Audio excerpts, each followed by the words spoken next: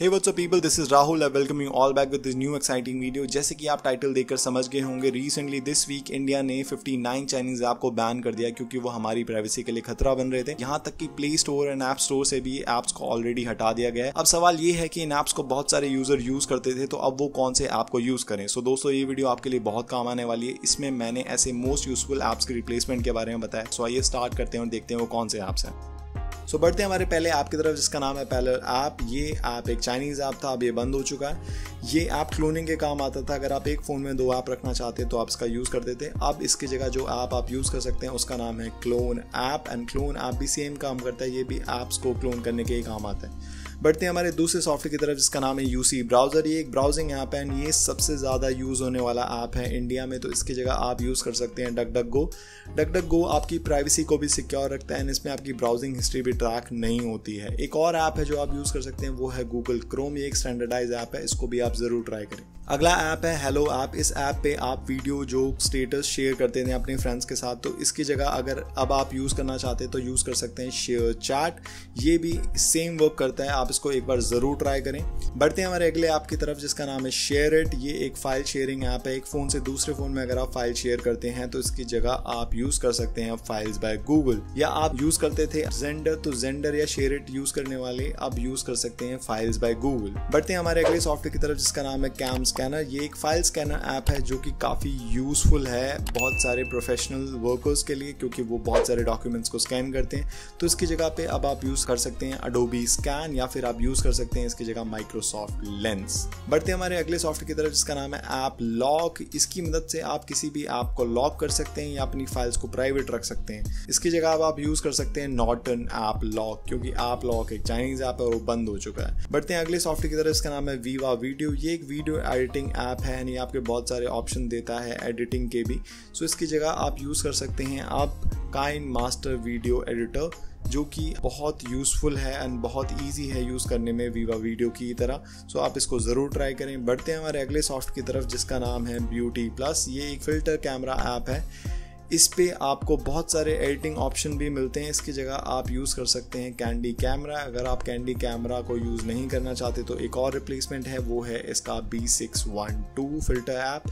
सो आप इन दोनों में से कोई भी आप यूज़ कर सकते हैं इंस्टेड ऑफ ब्यूटी प्लस। बढ़ते हैं हमारे अगले ऐप की तरफ, जिसका नाम है यूसी न्यूज़। अगर आप एक न्यूज़ पर्सन हैं, अपडेट रखना चाहते हैं अपने आप को न्यूज़ से, तो इसकी जगह आप यूज़ कर सकते हैं गूगल न्यूज़, या मैं पर्सनली जो यूज़ करता हूँ वो है इन शॉर्ट्स, जो आपको लेटेस्ट न्यूज़ देता है 60 वर्ड्स में। बढ़ते हैं हमारे अगले सॉफ्टवेयर की तरफ, जिसका नाम है DU बैटरी सेवर। ये एक बैटरी सेवर ऐप है जो आपकी यूजेस के साथ बैटरी को थोड़ा सेव करता है। इसके रिप्लेसमेंट में आप यूज़ कर सकते हैं ग्रीनिफाई भी आपकी बैटरी को इसकी तरह सेव करता है। अब देखते हैं हमारे नेक्स्ट सॉफ्टवेयर को, जिसका नाम है Shein। इस पे आपको ट्रेंडी क्लोथिंग, शूज, बैग्स मिलते थे। इसकी तरह एक और ऐप था जिसका नाम था क्लब फैक्ट्री।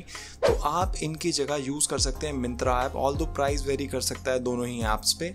बात करते हैं हमारे अगले ऐप की तरफ, जिसका नाम है WPS ऑफिस। ये एक ऑफिस ऐप है जो कि डॉक्यूमेंट्स एडिट करने के काम आता है, जैसे कोई वर्ड फाइल हो या फिर कोई एक्सेल फाइल हो। तो इसकी जगह आप यूज़ कर सकते हैं माइक्रोसॉफ्ट ऑफिस। इससे बेस्ट और कोई रिप्लेसमेंट नहीं हो सकता है इसका। अब बढ़ते हैं नेक्स्ट सॉफ्टवेयर की तरफ, जिसका नाम है ES फाइल एक्सप्लोरर। ये एक फाइल मैनेजर है। कोई ना कोई स्टॉक फाइल मैनेजर आपके फ़ोन में ज़रूर होता है। सो ये थर्ड पार्टी फाइल मैनेजर, जिससे आप अपनी फ़ोन स्टोरेज को थोड़ा एक्सपेंड करके देख सकते हैं। तो इसका एक रिप्लेसमेंट है सॉलिड एक्सप्लोरर, जो सेम ऑप्शन आपको देता है। इस ऐप को यूज़ कर सकते हैं आप ऑल्टरनेटिव ऐप की तरह अगर आप चाहते हैं। बढ़ते हैं हमारे अगले सॉफ्टवेयर की तरफ, जिसका नाम है MI वीडियो कॉल ऐप। जो भी लोग इसको वीडियो कॉलिंग की तरह यूज़ करते थे बैन होने से पहले, तो इनके लिए एक अच्छा रिप्लेसमेंट है गूगल डुओ। मैं इसे पर्सनली यूज़ करता हूँ, इसका रिस्पॉन्स काफ़ी पॉजिटिव है। इस पे जो वीडियो कॉलिंग हम करते हैं वो काफ़ी क्रिस्प होती है, अगर आपका इंटरनेट अच्छा है तो। अब बढ़ते हैं अपने नेक्स्ट सॉफ्टवेयर की तरफ, जिसका नाम है WeChat। ये एक सोशल ऐप जिसे आप यूज़ करते हैं अपने फ्रेंड से चैट करने के लिए। ऐसे बहुत सारे ऐप मार्केट में ऑलरेडी आपको मिल जाएंगे, बट मैं आपको इसका एक ऐसा ऑल्टरनेटिव बता रहा हूँ जो ऑलरेडी बहुत सारे लोगों के फ़ोन में ऑलरेडी होगा, जिसका नाम है व्हाट्सएप। अगर कोई अभी भी उस ऐप को यूज़ नहीं कर रहा है तो आज से यूज़ करना स्टार्ट कर सकता है। और अब चलते हैं हम अपने लास्ट ऐप की तरफ, जिसका नाम है टिकटॉक। अगर आप एक टिकटॉक यूज़र थे तो वैसे तो इसका कोई रिप्लेसमेंट नहीं है, बट फिर भी आप अगर यूज़ करना चाहते हैं इसके जैसा सिमिलर ऐप, तो आप यूज़ कर सकते हैं ट्रिलर ऐप, या फिर आप यूज़ कर सकते हैं रोपोसो।